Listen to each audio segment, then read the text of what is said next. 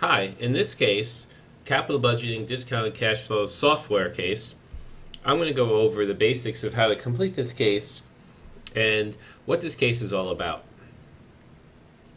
So this is a case where a company is looking to acquire a new software company. They have a choice between three existing companies or starting a new firm. In each of the cases, initial investment numbers have been established for the total investment that each of these endeavors will cost. In addition, annual operating fixed costs have been developed as well to show what it would cost to run each of these businesses on a per year basis. Finally, the depreciation for the assets has been laid out in a straight line format, and a detailed forecast of the sales for the next 8 years had been developed. Now, the company tax rate is 21%, and the discount rate is 7%, which is their WACC, or weighted average cost of capital. Now, the risk premium for each of the companies are stated as an additional 1.25, 1.5, and 2% on top of the discounted cash flow. And that's described in this comment here. So this is what you're going to add to the discount rate when calculating the net present value for the company. Okay, so let's look at the first software company, CamSim. So CamSim, we're going to do a discounted cash flow analysis for CamSim. It's going to make it a little bigger here. Okay, so we have a note here. This should be a negative number, and this is the initial investment. So if you remember from page memo, the capital requirements, the initial investment is $55,000. Now the note said that this should be a negative amount, and that's typical for the year zero cash flow should be negative because this is the purchase price of the corporation. And this also becomes the net cash flow for year zero, which is typically negative. So year one becomes the first cash flow of sales revenue. So if we go back to the capital requirements page, we see that we have the sales revenue for CamSim. But now we want to be able to cut and paste this easily. So I'm going to highlight this. I'm going to copy, go into CamSim, right click, paste special, and then I'm going to say transpose. And this will allow me to copy something that's vertical and put it into a horizontal format rather than having to type over each of the input data directly. Because if I did copy a formula, I wouldn't be able to copy it across because these cells across from this are blank. Okay, so the next are the fixed costs, operating fixed costs. So if we go to the operating fixed cost for the software company, it's $15 million. So in this case, I'm just going to say equals the 15 million. Now I'm going to lock this down by hitting F4 to lock down the cell. And this is because we don't have an escalating fixed cost, we just have a static fixed cost. And now depreciation for CamSim is $5,000 per year. So I'm going to say, and you could use equals or plus here, both work as far as establishing that, but I have to F4 to lock down absolutes to lock down the cell, so I could drag it across. It was a little too far. Okay, now operating income before tax is a formula. So if you remember from basic finance, you take your revenues minus your fixed costs minus your depreciation. This is our operating income before tax. So our taxes on our operating income, if we remember, it says here that the discount rate is 21%. So that is not the discount rate. The tax rate is 21%. So over here, I'm going to say income before tax, then I'm going to multiply it by 21% to get the after-tax the taxes on the income before tax.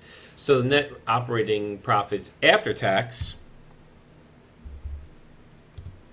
I just take the operating profits minus the tax and get my next net operating profits after tax. Now I need to add back depreciation, and I get my depreciation. So net cash flow is actually going to be depreciation plus operating cash flow. Why am I adding depreciation to the net operating cash flow is net operating profits after tax? Because this is net profits, not the true money going to the company's pocket, because the cash in the depreciation here is a non-cash charge. So we have to add back that non-cash charge, get the true cash flow. And once I have this set up, I could just drag this across and get the cash flows for all the years. Okay. Now, moving forward, I need to calculate the net present value. So I'm going to go to Formulas, Insert Function, and I'm going to search for net present value. Okay. So what I need is the rate. So remember that from the previous page, the rate for CAMSIN is going to be the discount rate 7% plus a premium of 1%, which is over here. We can't see. Here we go. Of this plus this 1%. So what this means is for the net present value, the rate is going to be 8%, the 7 plus the 1%. And then the values, I'm going to just highlight year 1 through year 5. These would be the values. I'm going to hit done. But this isn't the net present value. I have to go back in and add to it year 0. And this would be the cash flow for the project. Now for the internal rate of return, this is a simpler, I just highlight year 0 through 5. This is something I think you should be able to do with the internal rate of return, but this is the way Excel works. You can't. Internal rate of return is a different process than net present value. So the internal rate of return is easy. You just highlight 0 from 5 and hit done. I did that in the wrong cell, so let's redo that. Okay, so internal rate of return, and I highlight 0 through 5. Press done.